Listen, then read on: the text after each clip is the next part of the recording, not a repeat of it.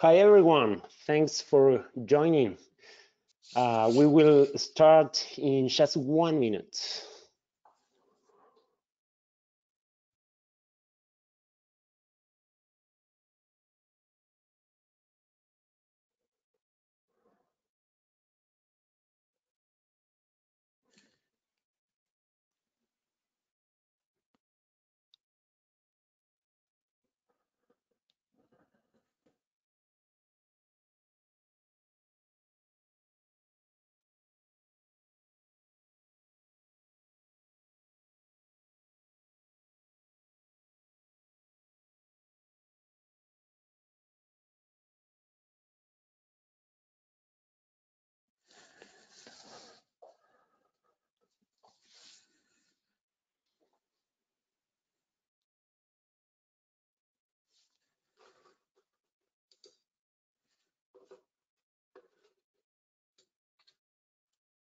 Okay, let's get started. To make sure that everyone can hear me, please in the chat panel in the right side of the GoToWebinar panel, please write something in the chat. Say hello, tell me where are you connecting from or something like this, so I can know for certain that you can hear me well.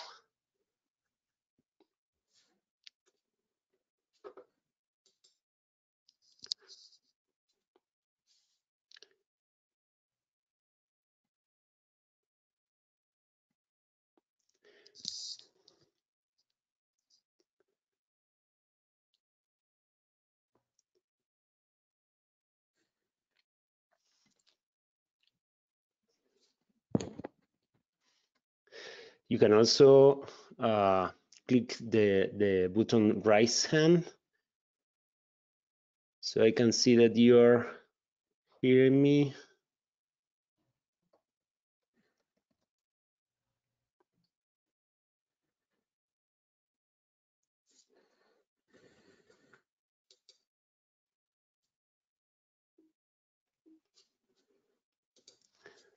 Okay, let's move forward, and let's start with the presentation. Before we dive in, just some things I wanted to mention. We are recording this webinar, so we will send it to you once we have the video available online. Also, we have mute the audience for quality purposes, but feel free to chat or to send any questions you have in the right panel of the GoToWebinar, so I can pick the question from there at the end of the presentation. Chris, thank you so much for joining us today. It's really a pleasure. Hello. Hi everyone, and thank you very much, Federico, for inviting me. I'm honored to be able to present for your audience, and I'm very thrilled to do this. Yeah, great. Well, I will let you, Chris, introduce yourself, but for those who don't know me, my name is Federico Toledo. I'm originally from Uruguay. I moved here, I moved to Berkeley, to California 5 months ago. I have over 12 years of experience in software testing, working for different projects, different customers, different realities, also teaching in testing in different universities. I'm very involved in the testing community. And actually, this is how I met Chris for the first time. It was almost 4 years ago in a conference in Spain called QA Test in Bilbao. And last year, I met him again, where I hear for the first time this presentation that I really liked it. So that's how we came up with this idea of sharing the content for our audience. And I'm really glad we got to do this, Chris. I also wanted to mention that I, one of the co-founders of Abstracta, which is a company fully dedicated to software testing. We have been working for customers here in the Bay Area in the last years. We have offices in Latin America, in United States also and UK. And we have been working for companies like Broadcom, Shutterfly, Verizon, Singularity University, just to mention some of them. If you want to learn more about Abstracta, you can visit our site or reach out anytime. So enough about this, and I will let Chris to share his slides and his content. Thank you so much, Chris. Okay, thank you very much, Federico. Yeah. Shall I take over now? Okay. Yes. Let me start with a short introduction of myself. I'm a Dutch consultant.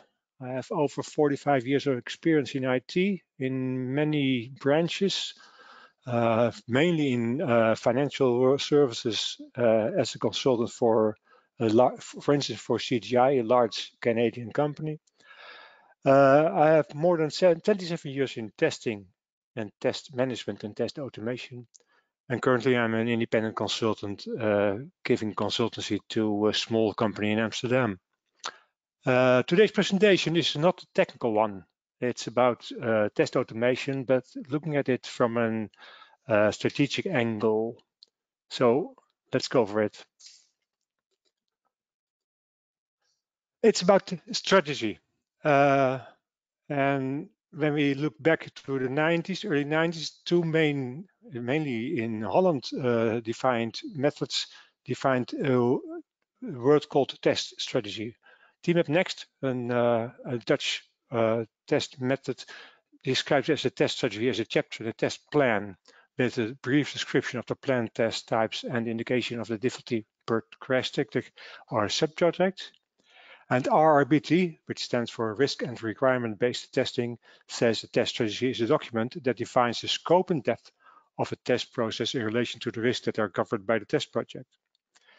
These are important things that were mainly used in the ancient days of the pre-agile age. And what do we need it for? What did we need it for, and we still do need it for? It's alignment with the development process. You want to do the testing activities at the moment that the test development, the process development is ready or almost ready. But you're not testing for yourself. You're also testing for the stakeholders who are the people who are, or the organization parts that are responsible for the use of the system and who take risks for using the system. And from risk, I say product risks, the risks that are connected to the use of a system. What is the damage that is done when a system fails in production? Next, test strategy says something about the design techniques. How much do you do for a light risk and what do you do for a heavy risk? Or the type of systems like GUI, API, embedded software testing, etc. And of course, the test levels. What type of levels test do you do at what stage of the test development?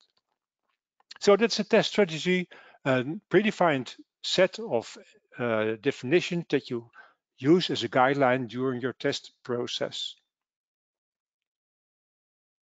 In agile age, we do not see that much of a test strategy anymore, and I think that's it's a shame, because I think from the test strategy or the overall strategy of an organization, you will see that things are defined that can be used in the definition of done, for instance. In a good, proper definition of done, there are things about the quality of the system, how things are tested, and who will test it, etc. And those things like test process requirements, effort per test risk category, or approach, etc., are defined in the definition of done, and those are also defined in the test strategy. So a test strategy is a document that is on a high level in the organization, defines the quality level of the systems and products that will be delivered by the organization. You can imagine that test strategies are different for different departments within an organization. When you look at Philips, for instance, Philips in the Netherlands makes medical systems, and they also made, till recently, made light bulbs. And you can imagine that the risk connected to a medical system like an MRI scanner is far bigger than the risk connected to a light bulb. So there are different types of risk connected to different types of systems. Testing a thing in a test process is connected to the test strategy. And we see, well, since I was working in testing, that testing is always difficult and always hard to plan and often used as an overflow for development.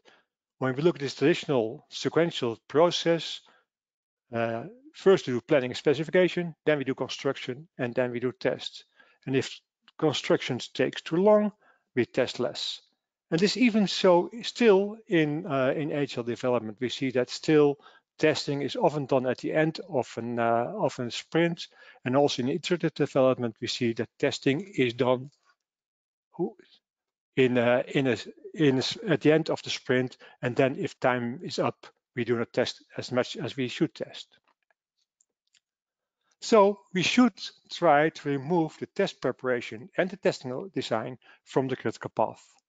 And the first step is to start testing, planning and preparation alongside planning and specification of the development. Do the test design and specification as early as possible, as soon as you got your first specifications of the development system, and try to design and to create the test cases during the construction phase of development so you can do test execution in the end. And if you want to start automation of your test execution, you should do this in the same way. So you should start to define your architecture and environment even before your planning and preparation of the test. Your test preparation you should do as soon as possible as your test cases are defined, and your construction of the test automation should be done during your test specification. That means that you really separate the test design and test specification from the test automation. And that's an important thing to remember. Test automation is not easy, and what we see is that many organizations start to think that test automation is hot and it should be done and it's important. We tend to hire test specialists that are focused on test techniques, or automation techniques, I should say, not even test techniques, but how to program the test scripts, how to integrate the test scripts into a production code, etc. And there are a number of criteria that you should bear in mind before you start testing automation your test. And these next slides show you the general criteria for test automation. First of all, you should not automate your test if there are only 1 or 2 test runs expected. Why? Because test execution is fast, but test automation preparation is very hard. It takes a lot of time, and you need a number of reruns before you break even on your test. So, for instance, if you do a lot of regression testing in your process, then test automation comes in to be able to do this. So break even is the thing that you should calculate, and even this is hard to calculate. I cannot say that I do break even after 5 runs because it depends on the complexity, etc., of your system. If you have no user interface, then it might even be easier to automate, or the hurdle to take to automate is lower. And nowadays, when we do a lot of service-oriented architectures or API architectures and testing on these, we don't have a GUI or other user interface, so we need to communicate with the application, the service or the API via message switching, etc. That makes test automation easier, and you even need to automate it because you cannot test those services in another way. So in this case, test automation is important. Complexity of the system. If the if it's hard to correct an error you made during test execution, then it may be a better way to automate it. I've seen systems where we had to enter 6 or 7 screens before we could do one commit and then next find the results of the test. If you had an error in the 6th screen, you had to do all the six screens again before you could find the results. So if the data entry, the manual data entry is error prone and demands for a lot of rework if you do something wrong, in that case, you should or could automate the test. And of course, tooling. Nowadays, there are tools for any type of test that you want to run. API tests, surface test, GUI test, code review test, performance test, security test, latency test, whatever you test you have, there are tools. That makes it not very easy. We did, for the client I work for right now, we made a list of possible test tools that are able to do one or any test that you should have. You come up with a list of up to 100 test tools, and then you have to choose the correct one and not the square one when you do roll some dough. So in the inspecting of investigation in an selection process is very important, and again, it costs money. If your system is not stable, and of course, in the start of your development, the systems are not stable or it's very easy to maintain or to change, then it's difficult to automate because you need to adhere to the changes that are made to do the application. So if I created a large script with a lot of test cases and after one cycle, they decided to change the test case, the script completely. So I had to change my test cases as well. Then it is difficult to maintain. The more stable the application is, the better chance it is to automate it. Oops, there's one few too fast, sorry. And of course, the duration of the project. I often heard that people organizations tend to say, okay, we need more time to test. We don't have the time, so we start automating. And that is deemed to fail. Automation, when you have a very short deadline, is not advised because like the mythical man month, automating costs extra investigations, extra people, extra uncertainties. So that you will not meet the deadline is quite certain if you don't have enough time.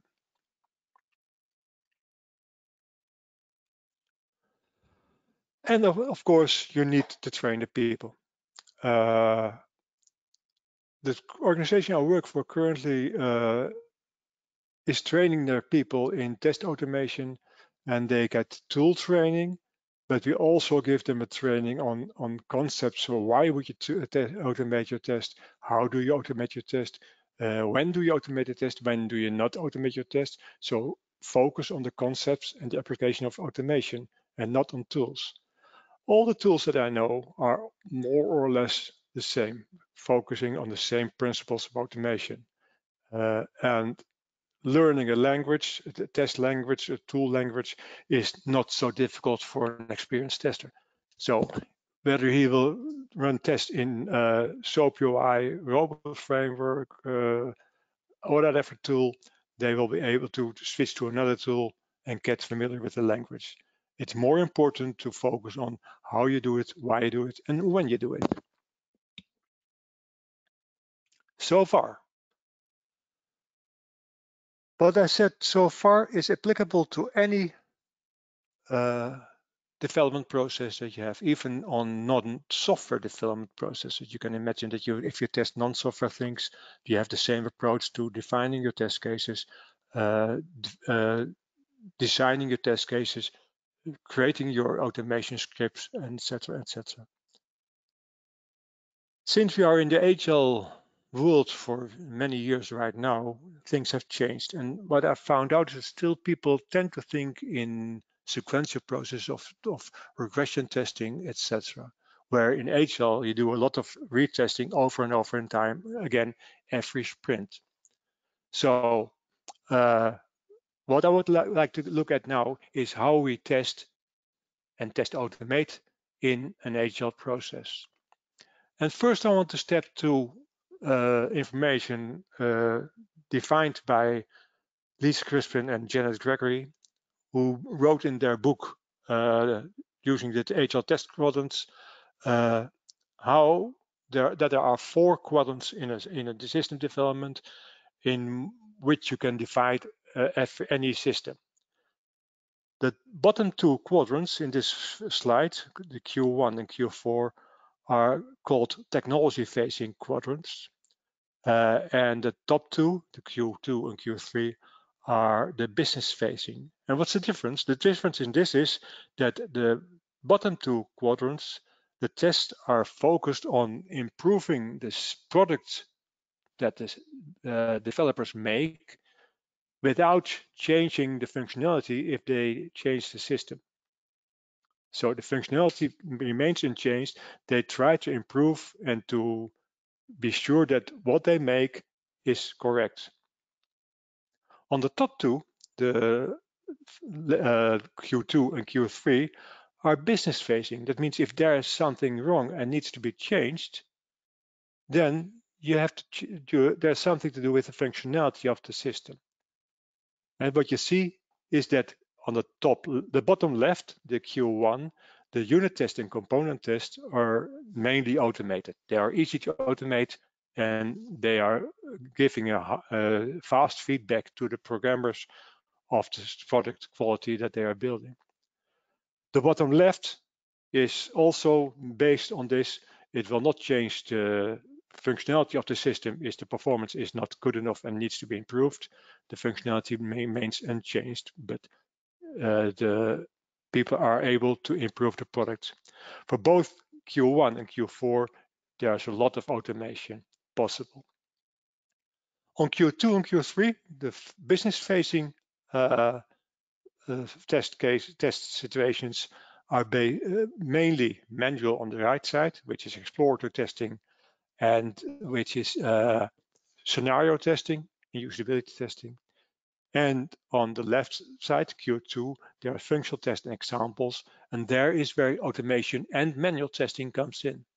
And I prefer a situation that you can do first a manual test and automate this test without changing of the test cases. So this is the agile test quadrants, what you see is often used in agile development and agile strategies. You can define your test automation strategy based on this quadrants. Another person who created a modern and well-known figure is this one, this Mike Cohn, who made the test triangle. And he divided the test triangle in a few layers. The bottom layer is the unit test, component tests. The middle layer is the acceptance test on the API or service level. And the GUI tests are the tests that are done by testing the functionality of the system. You can automate all those 3 tests. You can automate the bottom line by the tools that are available for the programmer and the developer in their development environment. Service test tools are available to the API test and the service test. And the GUI tests, there are tools like Robot Framework or the old WinRunner or QTP or whatever tools to the test. And on top, there's manual testing, mainly in exploratory testing. And when I look at this one, you see that the coverage of each level is different.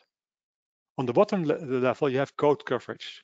And one of the demands many times in agile development is that we want a high code coverage on the units, saying 80% if it's even achievable. And that's meant to be a mean to measure the quality of the system. And I do not fully agree with this, because the code coverage says only that all the code is covered, is tested. You don't really say if it's all correct, yes or no. And I can have a lot of units that are technically correct, but are not performing the correct functionality. So I think I would like to focus on function coverage in the acceptance test layer or requirements coverage in the GUI layer. And what you see when you look at the quadrants, the test quadrants, 8 test quadrants, and you put them alongside, you see on the bottom there's technology facing, supporting the team. It's mainly to build the product better. And the top is business facing and to critique the product, to say, okay, making the right product. And that's very important, because then you have, by this you can see which of the which amount of your budget you will spend on all of these levels. Because when you look at this one, which was done by Christian Carlin from Spotify in Sweden, he found out, and he said that when you do the unit test and component test, you're only testing about 5%, and it is not really measured, but it's approximately 5% of your business logic. On the acceptance test layer, you get about 25%, and on top level, you get even 70%. So the higher the test level, the higher level in the triangle, in the pyramid, the more business logic. But also, and that's the other hand, the cost of testing is higher on the top. The execution time is high. It takes hours to run the test, where it's test on a unit test is only in seconds. And the code coverage is on the bottom level 70%, on the top level only 5%.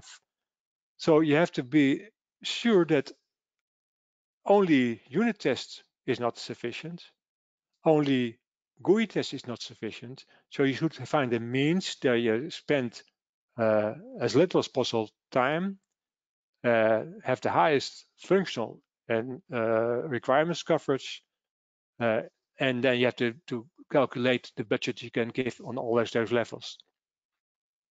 But it's very important. We see that teams tend to focus on the unit test because that's easy to do.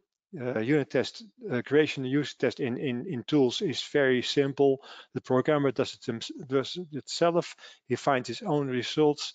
He corrects it and retests over and over again. You don't need additional testers, and you don't need heavy test preparation. But as said, by this 70% of code coverage, you do only a very low percentage of business logic.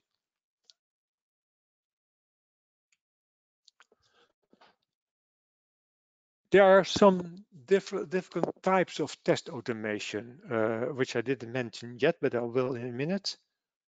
There is, on the bottom level, test-driven development, and that's a situation where you define your test cases first and then create your software according to these test cases.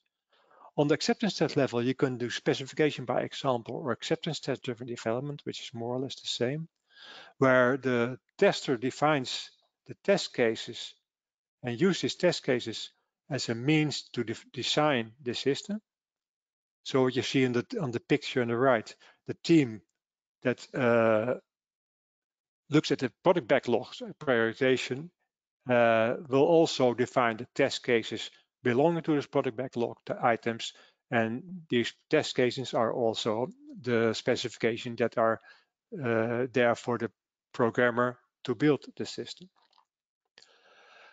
The GUI test we do keyword-driven testing, which is a possibility to separate test cases from the test execution. So a non-test expert will be able to read the test, and an automator will automate the test, and the manual test will be done using exploratory testing, where besides the test expertise, also the experience on the system use is very important, and where more intuitively the tests are created and executed.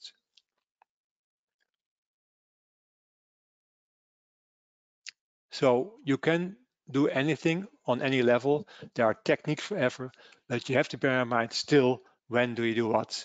Do you focus on unit test? Do you emphasize on acceptance test, or do you emphasize on GUI test? When I look, have a close look at test-driven development, then you see this is comes from extreme programming, where they did it first times. And you see that programmers are using a tool within their programming environment, and their demand is that they define the test case first, create a test case, run the test, and there's an error, of course, because the test has no code to test. Then you start building the code that should fulfill the test case, and you do it over and over again till the test is correct. Then you get a green situation, and if the test is green, you refactor the test, and if it's correct again, then you test it and you have a correct working system. This is done in very small portions of the software. So you take a small sentence, a small calculation, you define the test case for this calculation. Next, you define the test code, the code to run this calculation, and then you test it using the predefined test cases. The experience from this is that you build very good developed and designed software that is almost error-free and at the first time.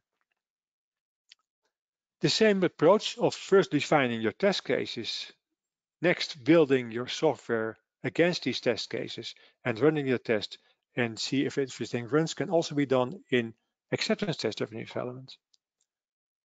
Testers build create a test case from the user story that has been defined. For instance, as a user of the airline system, I can log in to book an flight to California and pay for it. This login process could be defined in test cases. It is correct to log in when he has a correct user ID and password. It is illegal if he has only a password. It's illegal if he has only a user ID. It's illegal if it's a wrong user ID, and it's illegal if it's a wrong password. Those 5 test cases can be defined for a normal login procedure. When I define these test cases in beforehand and discuss it with the product owner, I can find out that these are the situations that should be tested and this should be built. So I tell the developer, or the developer tells himself, by the way, will build the software to do the login and use the test cases that are defined with the user story to test the software. You can do this manually, but you can also build a test automation system to do this for you.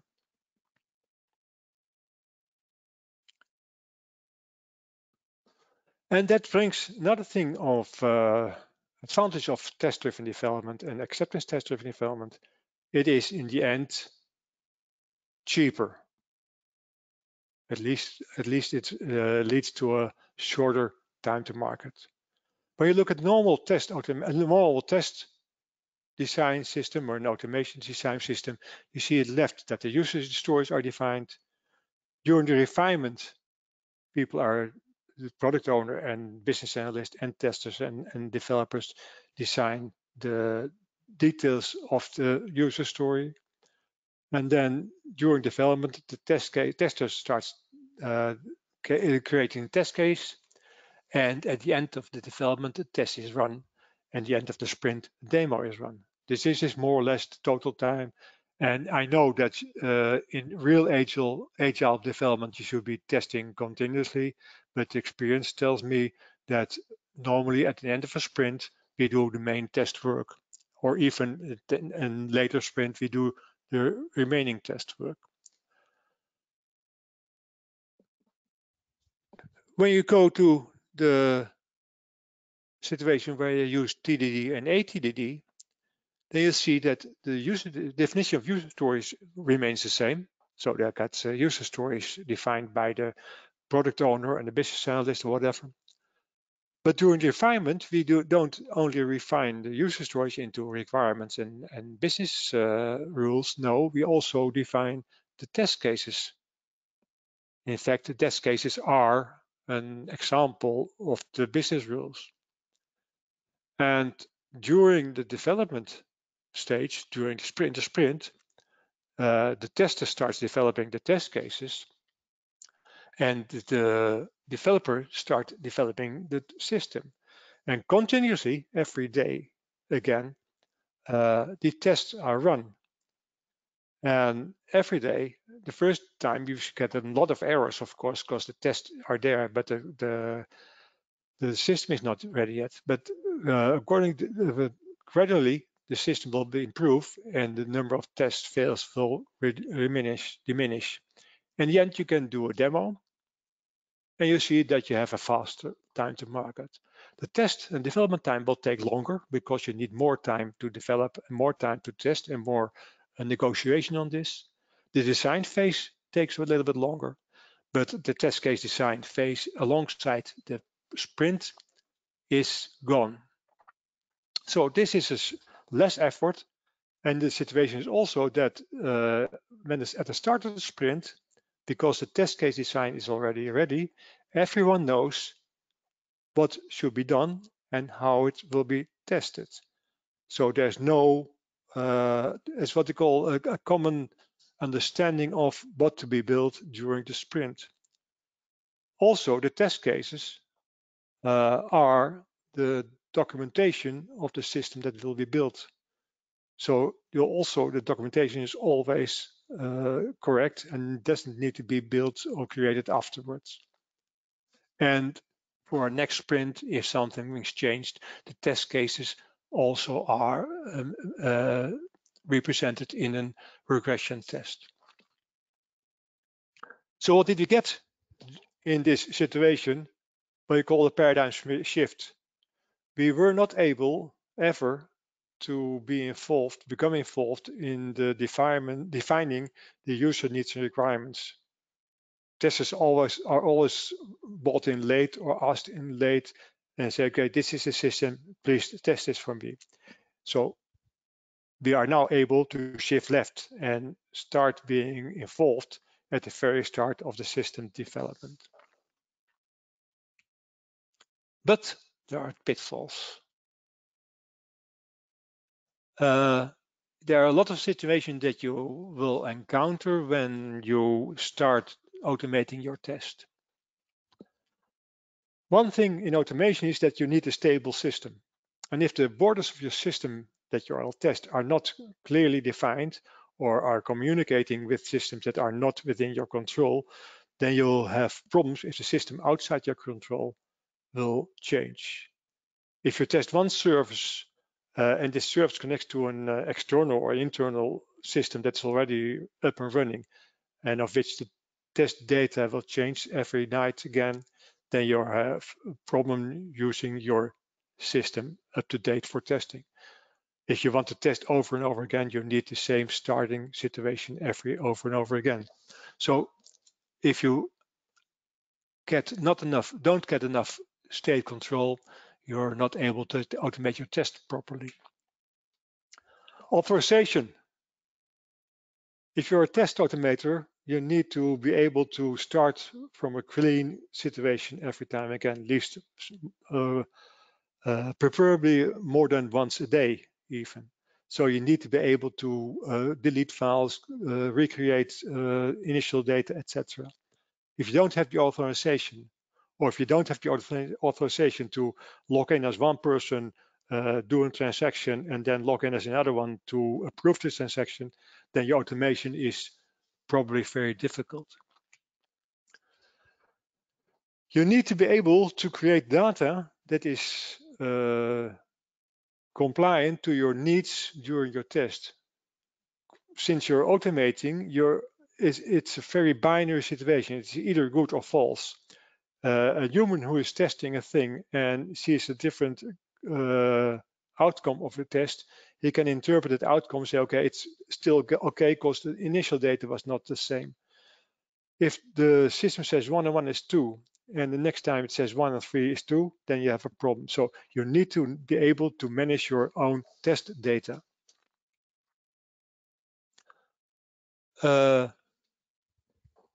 Same stability of the system again. If the system are not stable or not always the same, then you need to be able to be as flexible as possible. So if the system consists of a number of modules that are not always the same, you need to build your test automation in such a way that you can follow this configuration of your test. That are the main things that you should think of when you automate your testing. They need to be stable. You need to be able to manage your environment, manage your test data, and have authorization to do things that you otherwise wouldn't have to do. So you should be able to have any authorization level within an organization if you need it for transactions or whatever things in the test. But there are some tips and tricks to do on testing. The thing that I think is most important, use keyword-driven testing. That's a quite simple expression. It's not expression it seems, but the main thing is that if you automate your test, don't mix up your test data, your test cases with your test execution. So be clear to anyone that what was tested is visible to someone who knows that tests have done or who knows the scenarios that are to be executed, and show how it is done to the people who are technical and who can approve that the way it was done was okay. So yes, you need to know and need to be sure. You need to test the test automation, the white part on the screen. But for the business owner, the right part is not of interest. He doesn't understand it, she doesn't understand it. So keep it as clear as possible to those who should approve your test results. And here you see a number of sessions that start. And then the first column have test keyword, which says do this action, and the next columns have the corresponding data that need to be used with these actions. Another thing. Oops, sorry, mate. This one. Stability again. Make sure that your automation architecture is flexible. If your service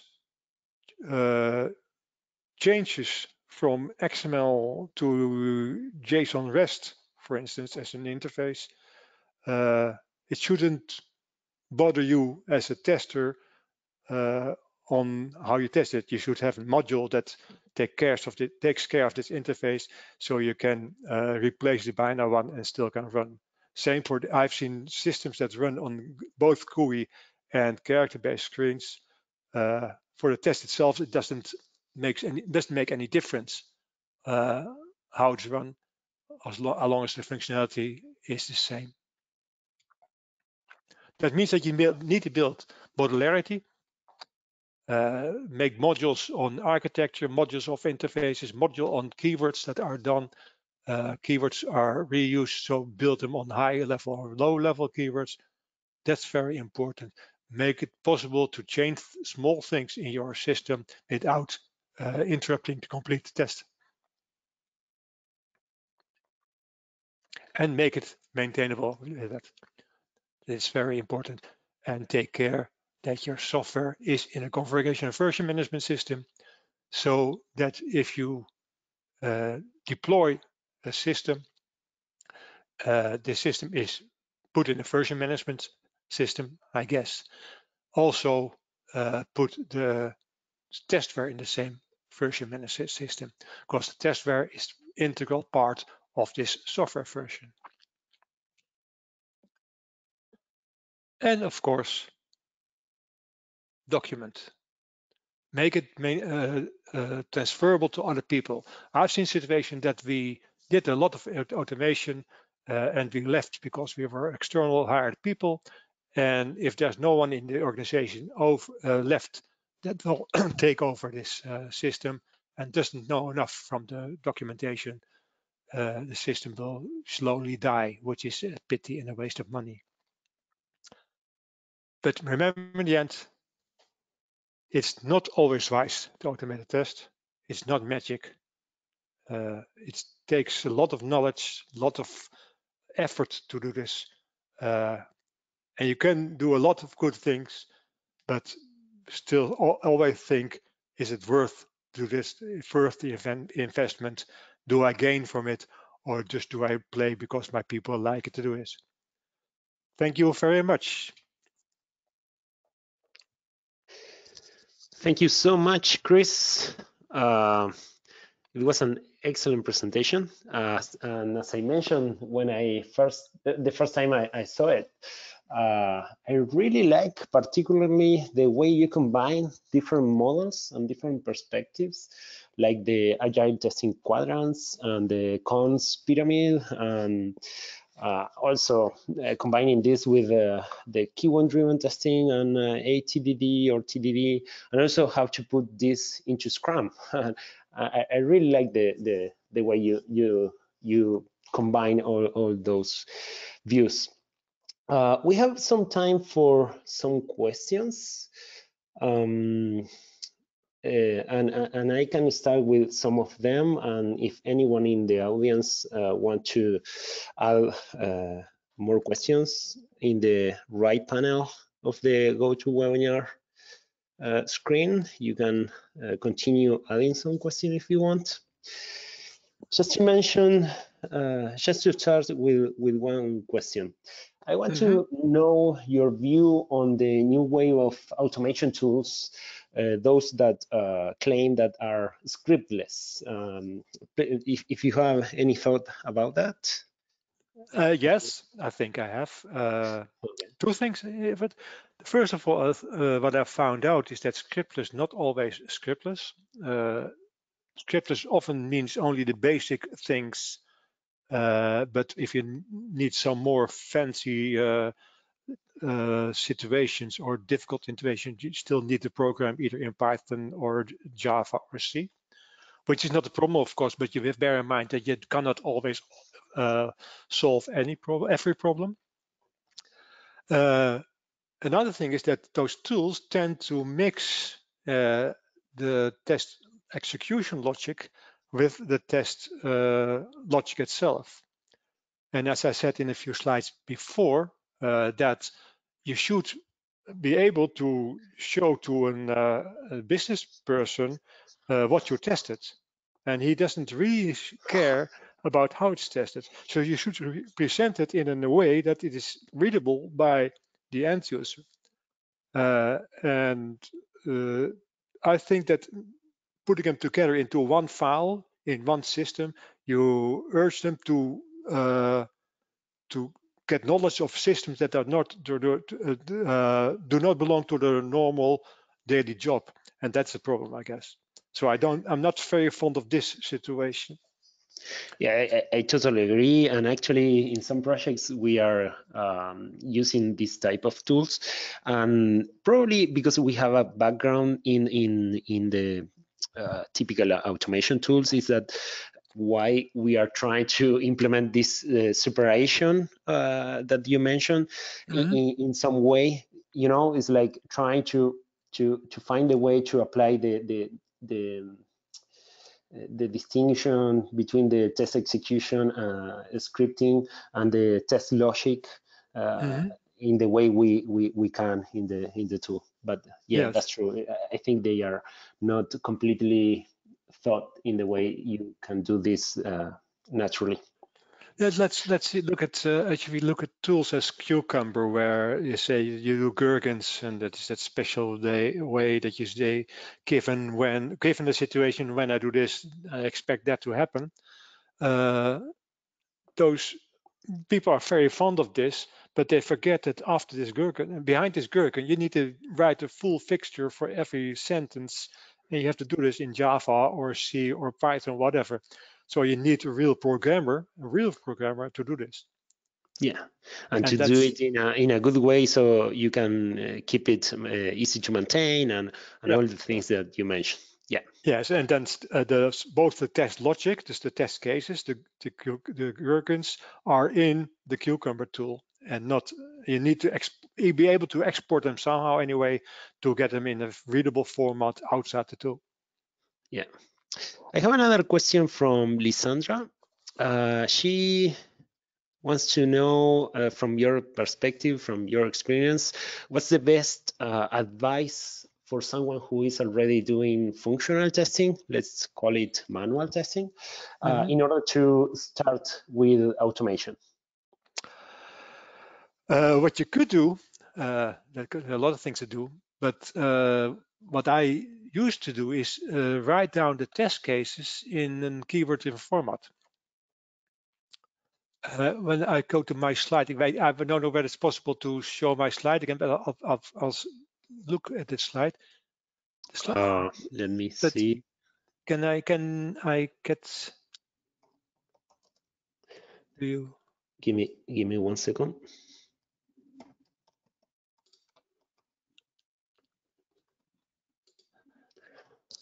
This slide.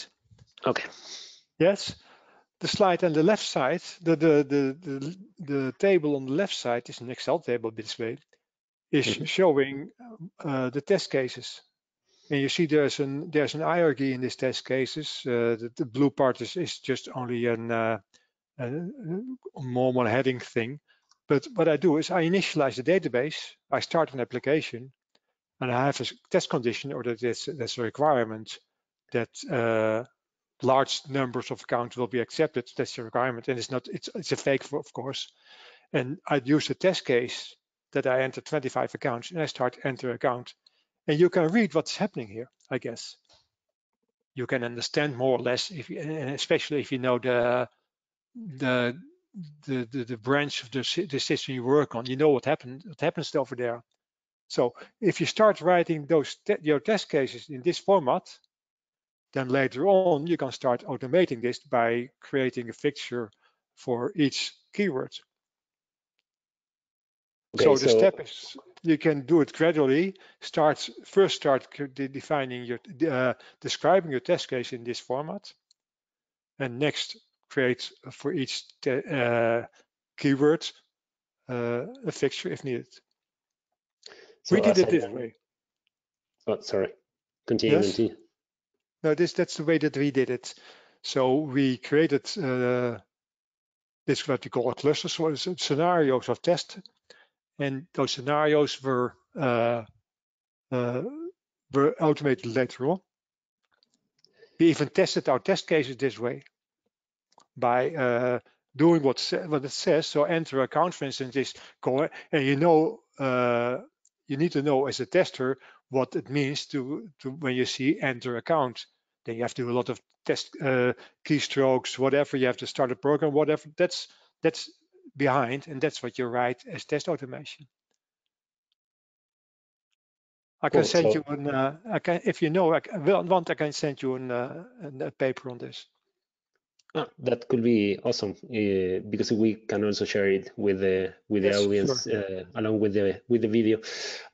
So as I understand, the important thing here is to take what you already have and start automating using this, maybe like building a bridge one step at a time. Okay. Yeah.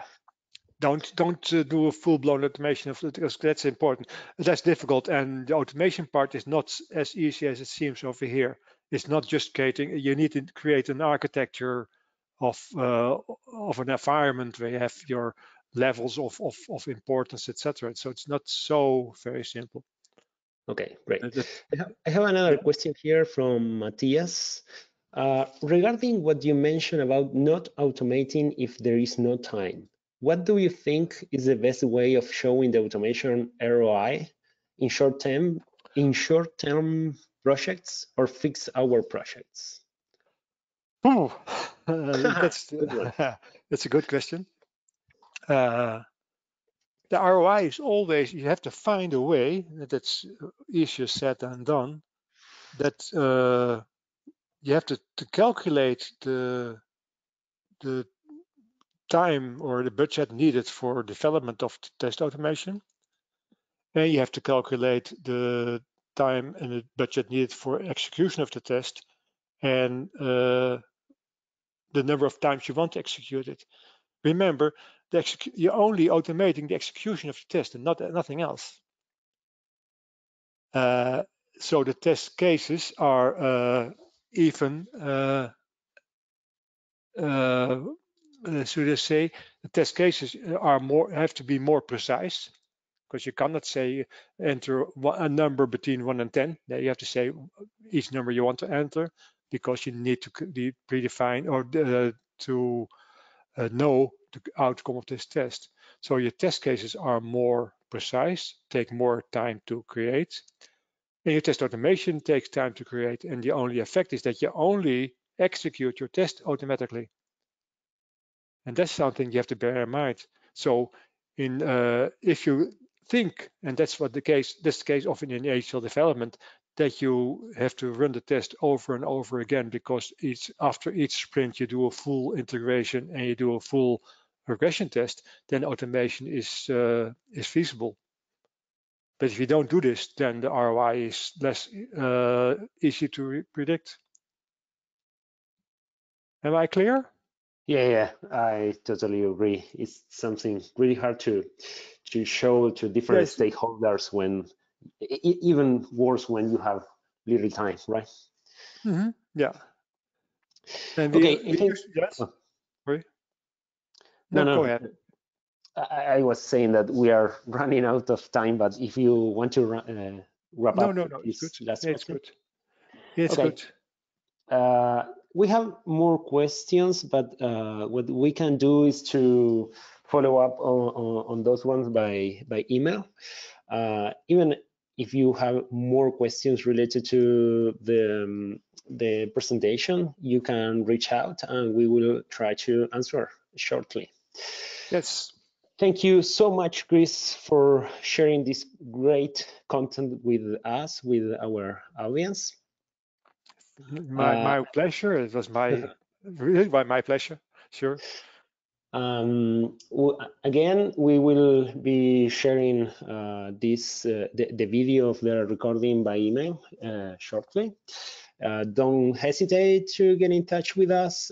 It was a pleasure. Thank you so much for joining us today, and see you soon. Okay, see you. Bye. Thank you very much. Bye-bye.